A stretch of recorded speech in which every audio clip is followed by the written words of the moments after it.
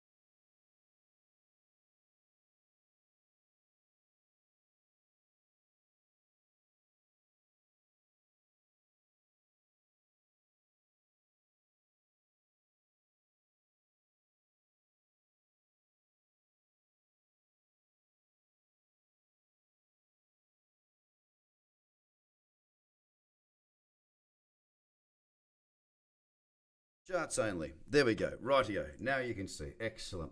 Again, for all those of you who are in here, I'm going to go through and have a look at the market right now. What's actually what's going on, and then at the end, if you've got any questions, please regarding the live courses that we've got, just save your questions for the end, and I will endeavour to answer those. Okay, cool. So we've seen some bits and pieces going on this week. I mean, it's been. Look, here's the thing. The market went from a completely quiet nothingness to all of a sudden heaps going on, and it was only on, I think, Monday, Tuesday, where I was sort of saying, look, we're just waiting. We're in waiting mode, and at that time, what we'd had was we just didn't have a break up through this level. Now, of course, as we started to see this start to pull back here, as we had set a lower low here, I went straight in and just sort of went, I'm mono. Okay, hang on. Is that better? You got me. You got the sound good there? Is that the one you want? Better sound? I think that should be it. Yeah, so g'day everybody. Yeah, so basically at this point when we set this lower low, essentially what happened there was, we went into a downtrend. And of course the weekly here, having had a, no pullback for quite some time, I was really just focusing on where we're going to pull back to. Now, just to give you a bit of insight, for those that missed it, now we've got an echo. Excellent. This is exactly what we need. Technical issues. How about that? Is that better? Is the echo gone now? Is that better? I love technology so much. All right, is that sound better? I'm just trying to get rid of, I've got so many different sound bloody options here. Guys, can you tell me if that is better? If not, I can change something else as well. No better, right. No, okay. How about that? Is that better?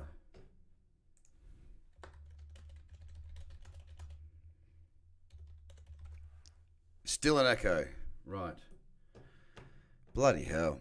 Go back to original. Right, yeah, let's see if I can work that one out. What was that? That was Is that better? Okay. Looks like I've got it. Sweet. All right, so I'll come back to the chat. Sorry about that, guys. A couple of issues here. I'm not the best at tech. I'll be honest with you with that.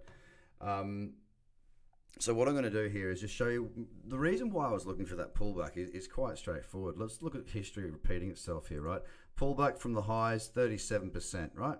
We get that. Then we go for another pullback from the highs, 33%. Cool. So around that 30-ish%. From these highs back to the low, 37% again. Seeing a bit of a pattern forming here from this high to this low. Bit deeper, but only just 37, 38 type percent. So we've seen very similar. Each of these pullbacks are 30 to 40%, right? Now here's the good news. when they did pull back, and look at they pulled back. This is a weekly chart. Pulled back into the cradle zone every single time, which is what good trends do. It's what I teach. It's what I trade. It's kind of my go-to for everything is that cradle zone. So look, from the low of the pullback to the high, this was a smaller swan by, aren't you? 80% move from the low to the high, 233% move from the low to the high, 170, and then this absolute behemoth at 580 or whatever it was. Yeah, there we go, 560%. So a very, very strong move there. Tim, I think it's just you, mate. I think everyone else has got me loud and clear. So we'd seen these consistent pullbacks at 30 to 40%. So that was fairly significant, fairly normal, and that was exactly why, if we come back to here and we look at where the move sort of started, right? 102. Actually, let's do it like this as the pullback more than anything else. So that pullback of 30-odd%, 33% got us to 6,000. That is why I could basically, had the chart pulled. Sorry, that is why I was sort of saying 6,600 to 6,000. Okay, so that's really what I'm working towards. That's why I pulled those numbers. They weren't just pulled out of thin air, but based on past experience. And here's the thing. Here's what's come to my attention right now. The issue that I've got is that we've only got one pullback candle for the moment. Now, this is just a weekly chart, and sure, we could still sell off and we could still come down into that region. There's nothing to stop us from doing that. Okay, there's nothing to stop us from doing that. It's now a matter of, well, let's go to the daily and go, well, here's the thing. I'm looking at these lower time frames, higher, low, higher, high, and then if I look at some of these other time frames, like the 3-day, beautifully in the cradle zone, 4-day, it's also in the cradle zone. And you look at the weekly here. No, I know it's not in the cradle zone, but it's not so massively overextended now because we've had this candle close. Now, if this one closed like this, these moving averages would tick up a little bit closer because the moving averages follow the price, of course. So for me, it's looking much more bullish at the moment. It could still have that deeper pullback, but the thing that's changed this week is that we have rolled and broken that level that I was talking about. We came up and failed at 8,000 quite a few times. I've done nothing, guys. I've done absolutely nothing. I've literally touched not a thing. Can you hear me still now? Is that better or is that worse? I've got some people saying that there's some issues still with sound. It's bizarre that it just turned and changed. Is the sound fine now? Bit of a bloody disaster, this one, isn't it? Or can nobody hear me? Am I talking to myself? Okay, now it's fine again. Okay, I'm just going to keep. I've got plenty of people saying that it's fine. Some people are saying there's issues. I'm just gonna soldier on. I'm just gonna do what I can here. Otherwise, I'm just gonna be, back and forth, and we won't get anything going on here. So yeah, we the levels that I was looking at, we came up and we hit that 8,000. We rejected it once, we rejected it twice. Bearish candle broke down. I thought, here we go. This is the beginning of the fall. This is what it's looking like to me. Of course, then this candle here just threw an absolute spanner in the works. We pumped 5% that next day. Then it forced me to reconsider. I thought, okay, well, if that's the case, then we need to now look at this candle because if this could become a higher low when we break up, we might see it move on. So, it's been a bit of a topsy-turvy little period. Now, if I just work down a little bit further here, actually, I'm going to use the XBT because this is what I took. I'm actually long on Bitcoin with some margin here. Echo's gone. Good. Okay, sounds worse while you're talking to your... Okay, something strange there. Anyway, so yeah, you can see it pulling back. You can see it. Look, test 1, test 2, test 3. Higher low here, pop through quite nicely, and it's pulled back in. Now, what it does from here, look, I don't know what it's going to do. Good convergence here, and I'm happy to be long right now. Now, that's coming from a trader who not so long ago was saying that they thought it was going to pull back further, and it may still do that, but I've got to read what's in front of me. And yeah, I'm going to change my mind. As the chart changes its mind, I have to adapt with that chart. So it's quite funny getting the trolls coming out saying, weren't you just saying the other day it was going to pull back to here? Absolutely, yeah, I was. And because there was more information that was given to me, I was able to assess what was going on and change things. So yeah, it is what it is right now, and it's just holding on this level, holding above 8,000. I'd really like to see this puppy pop. That's what I'm really after here, but it's going to take a little bit of time. I think. Hopefully, I'll wake up and we're at 16,000. But you know what I mean. There's been a lot going on. Now, let me take you through a couple of things that have happened this week that we've been on in the community and with the membership and whatnot. So What was it? Binance. Now, many of you would have seen this. I actually got this out publicly, so this was posted on my Twitter. It was posted on my Facebook. This is one of my favorite pairs to be trading. It's been the biggest profits for me this year, given that I took this cradle trade back here. Again, that was publicized, and also there was a breakout up here. I ended up getting out, I think, one of them up here and one of them here. So it was a very, very good move. From $6.40, I think my first buying price was, to getting out at, I don't know, I can't remember the exact number, $28 or something along those lines. Now, what I like here is you look at how this looks on the weekly chart. It tends to run, then come back to the cradle, then run. Now, this was an exception. It did downtrend properly. We never got a downtrend here. We just got a messy pullback. Now we're moving on again. And I can see some big things going here for Binance against Bitcoin, which is, as you can see, on a Bitcoin breakout type trade, one of the strategies I teach. Nice tight stop. Look at that for a move. Absolute doozy. Plenty of profits there if you want it. People were fishing at the same time, Dave. No worries. That's not a problem to be fishing instead of trading. I've got no issue with that at all. But there's opportunities that are starting to arise once again, pullbacks into the cradle zone. It's a really strong chart. It's one that I am long. The members and myself, and hopefully many in the public, have also done very well from that. Another one that's moving quite nicely at the moment that we got on board is Neo here. Now, this was put out, I think, the same day after Binance. Wider stop option. You could even go a bit tighter here and get a stop underneath this level. It has moved quite nicely as well. The good thing about this is that with Bitfinex you do have margin, so you can get a bit more bang for your buck, so to speak. So again, a really, really nice move that's sort of come about there as well. So we're looking pretty good on there. Now, the other one that I have got long on as well, that's not really doing very well at the moment, I've got to say, is this EOS trade. Now, why do I like EOS? Let me work you backwards from here and give you a bit of an understanding as to why. If I show this to you on the weekly, look at it, straight back into that beautiful little area. It's weird that some people have got bad sound. It seems to be, I've got no idea why. I'm sorry, guys. It looks like a couple of people have bad sound.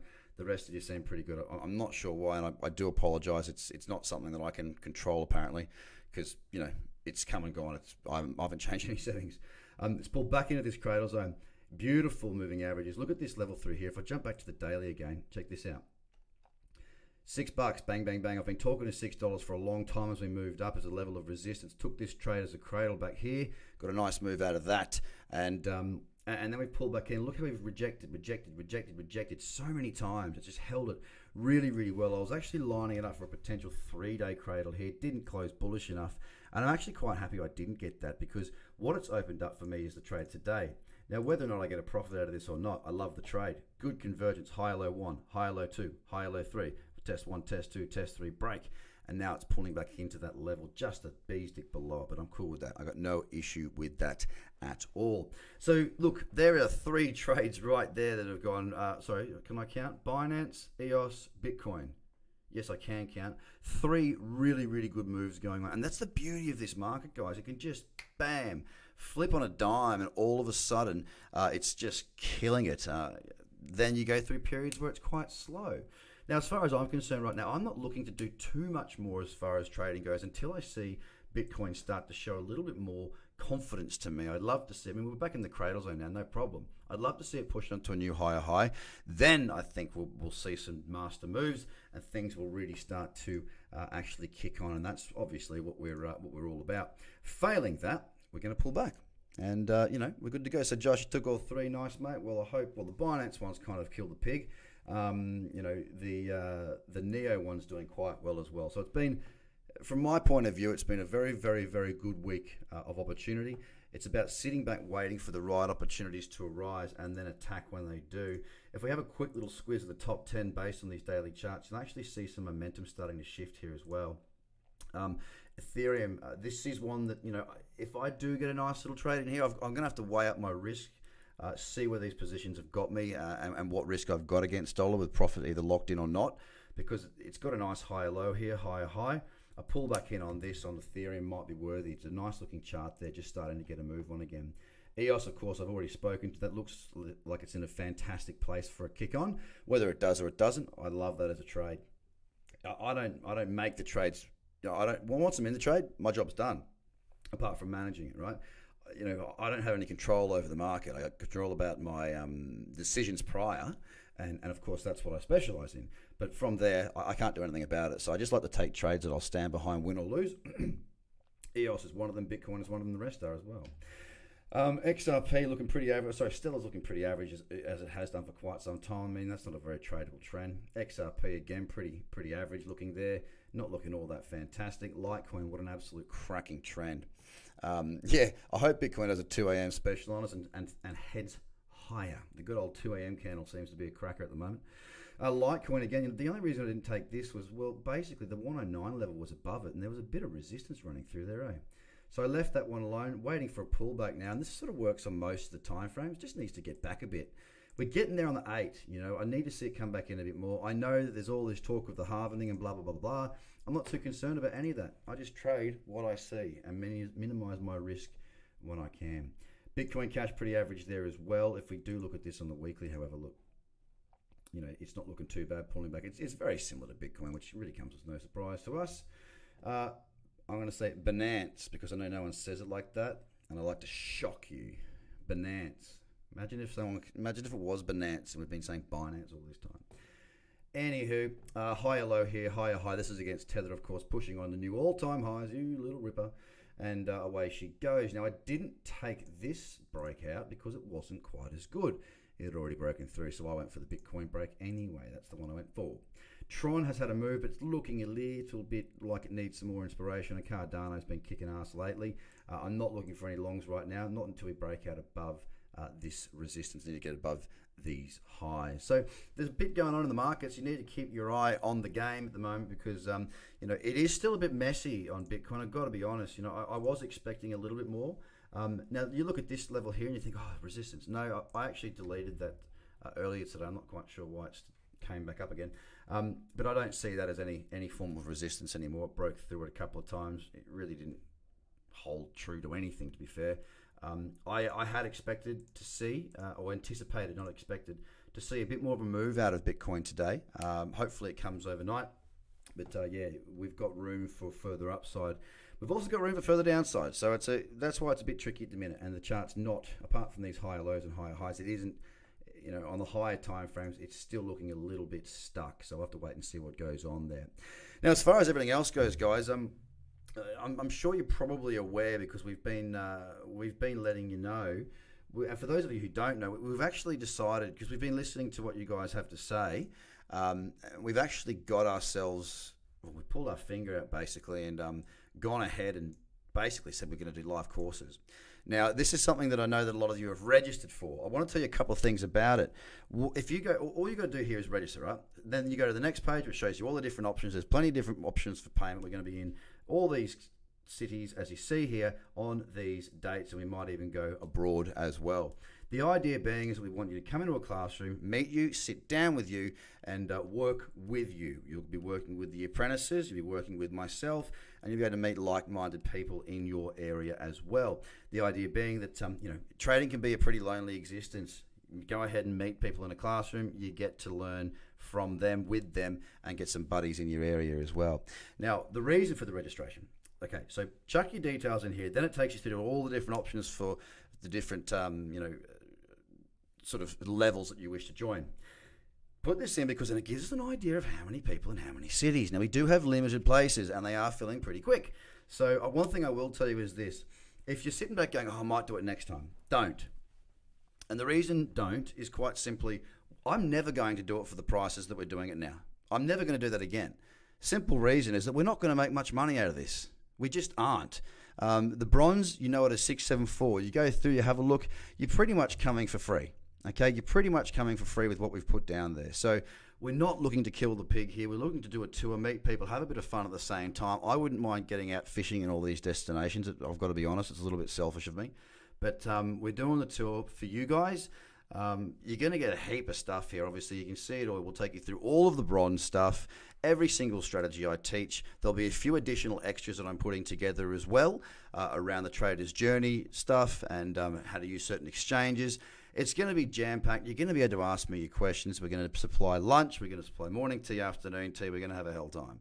So if you're considering coming, just get going because, as I say, this is the time. You'll also, by the way, the memberships for everybody who comes live, you also are going to get, the second that you pay, you get access to all the online courses for life.